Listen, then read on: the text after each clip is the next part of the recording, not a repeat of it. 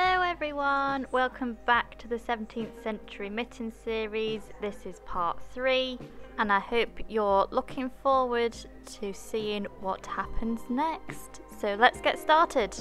Okay, I'm going to start with the butterfly. I'm going to back stitch around the edge and then satin stitch the innards.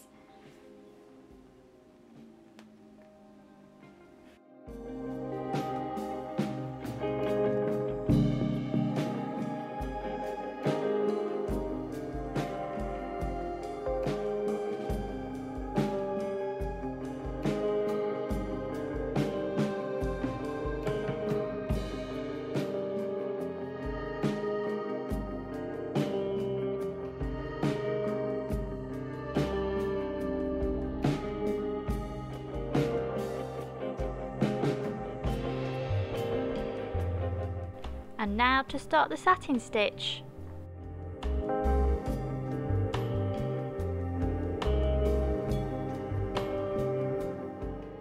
I find that doing the back stitch outline first really helps with giving a 3D sort of effect with the thread, and it also just keeps everything a bit more accurate. I know where I'm positioning my needle, you're feeling for the edge rather than looking at your pencil line.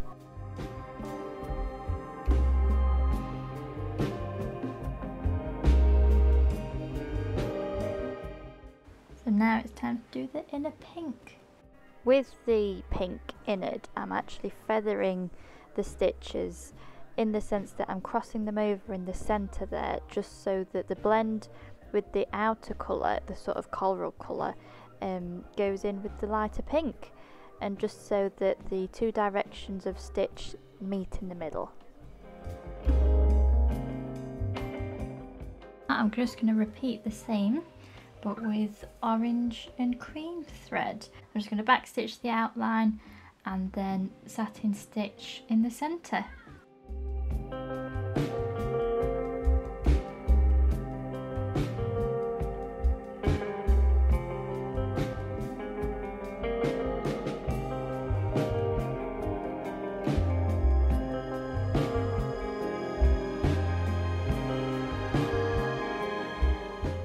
Again, like with the top two wings, I'm just repeating that feathering technique with the bottom two.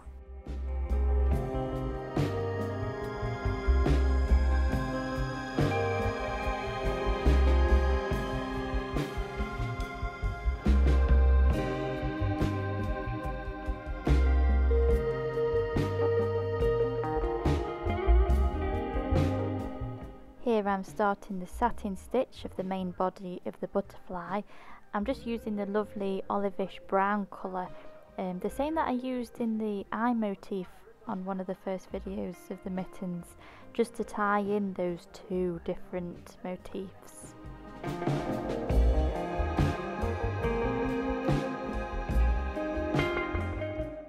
And then to finish off, a French knot at the top for the head.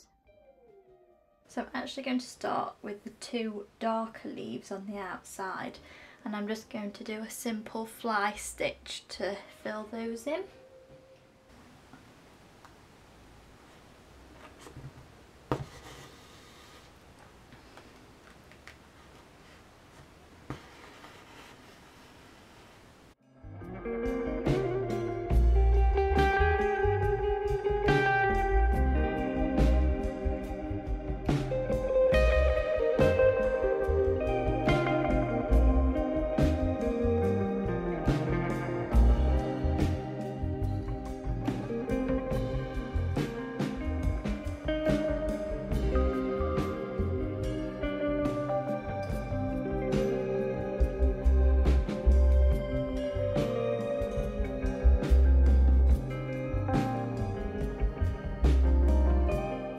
Then we're going to just do the same with the lighter green in the centre.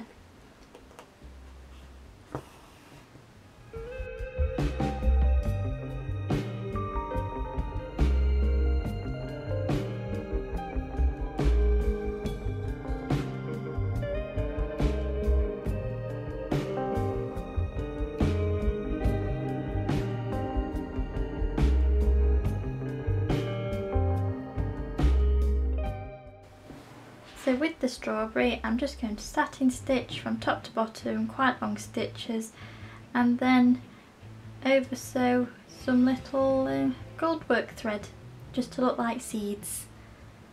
So let's get started.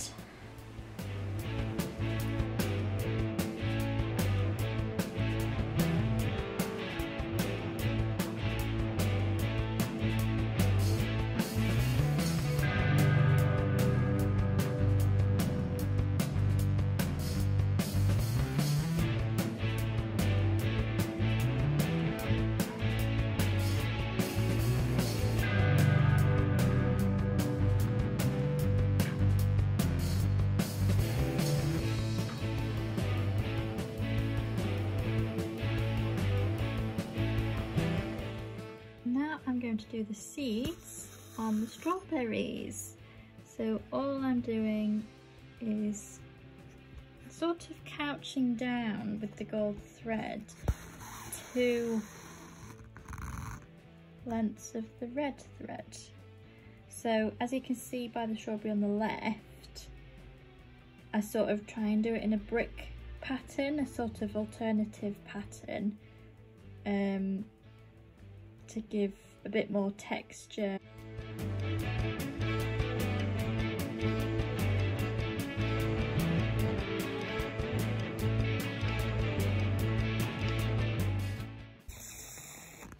The tricky part here will be to get the 2 strawberries looking quite similar, because they're so close together on the gauntlets. It's going to be quite important to get them at least a little bit symmetrical, although they are sisters, not twins.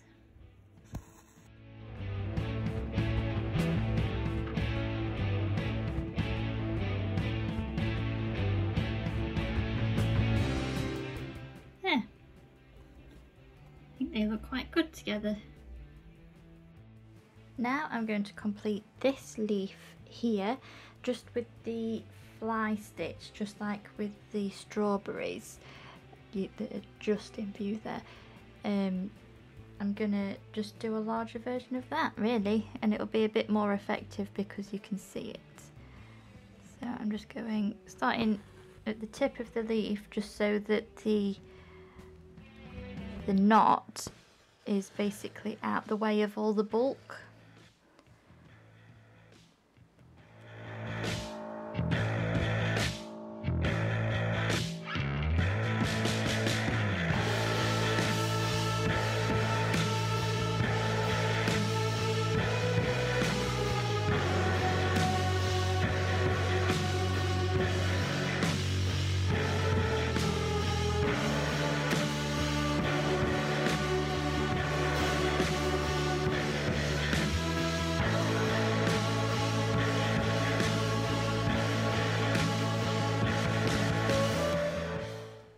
So now it's time to move on to the grapes. I'm going to start with this central one here.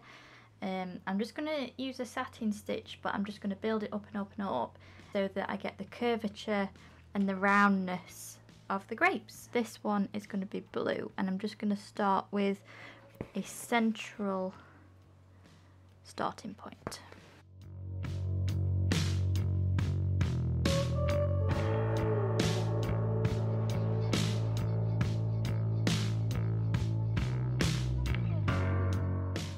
So I'm just going to catch that thread I've just done over the top.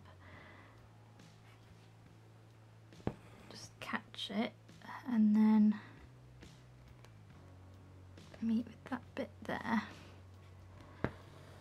And as it's being pulled tight, I'm just manoeuvring the thread around the threads I've just done, just to create a rounder shape.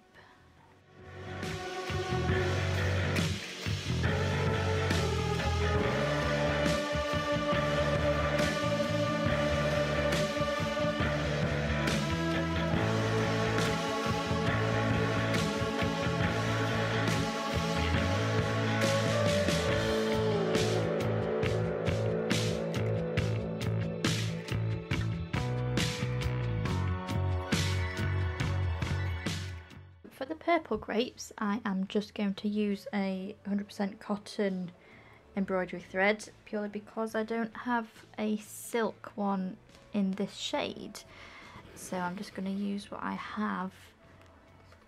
So just same again.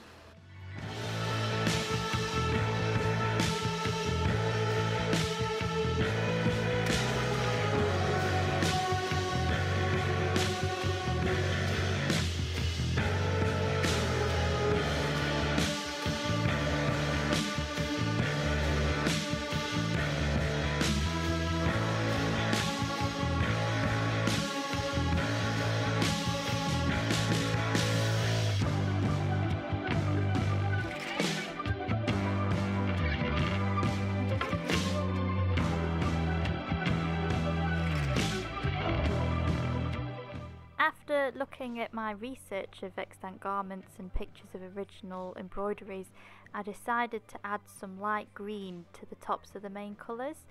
A lot of embroideries sort of had this of grapes and berries, just to show the growth of and ripeness of fruit, and also it just broke up those sort of lumps of colour.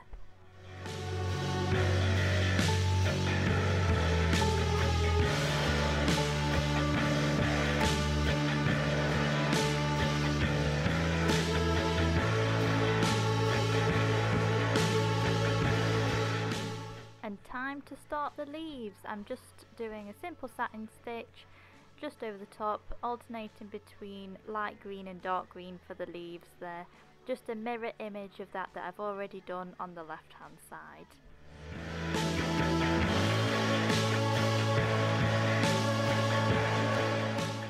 Here we go, last leaf, and then I've finished this section.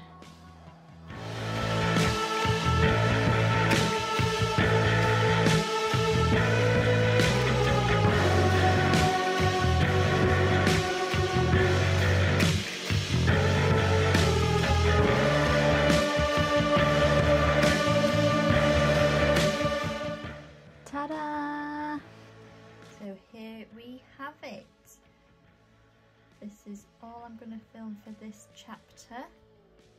I hope you've enjoyed seeing this journey so far. During the next video, I'm going to continue with the motifs around the edges there, and that we will tackle those massive leaf motifs. I'm not going to film these pairs of leaves or this section, purely because these leaves are going to be the exact same as these ones, and the techniques I've already covered in this section here. So rather than repeating myself and making these videos any longer than what they need to be, I thought I would just crack on with those in the background. Of course, I'll post that on my Instagram. But here we go. Look at that light reflection. Which bit is your favourite bit so far? I'd like to know. I think mine are either the butterflies or the grapes. I'm not quite sure yet. But I just love the colours of the butterflies, if I'm honest. But yeah, to keep updated with this journey, I'll pop my Instagram in the description box. And that is all for this chapter. Thank you so much for watching. If you did enjoy this journey, then please subscribe. And if you enjoyed it that much, please hit the like button. And I will see you in the next video.